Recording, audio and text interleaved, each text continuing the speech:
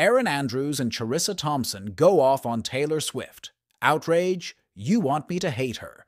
Erin Andrews and Charissa Thompson defend Taylor Swift amid NFL controversy. Erin Andrews and Charissa Thompson used their Calm Down podcast to address criticism of Taylor Swift's involvement in the NFL, particularly in relation to Travis Kelce.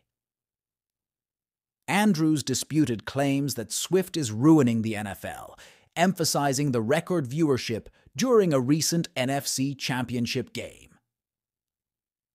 Thompson added a financial perspective, referring to the significant revenue Swift brings in. With a humorous touch, she stated, "I've got 35 million reasons she ain't ruining the NFL." The podcast hosts expressed frustration with the naysayers, defending Swift's positive impact on the league. If you like this video, please share my video, friend and family. Thanks.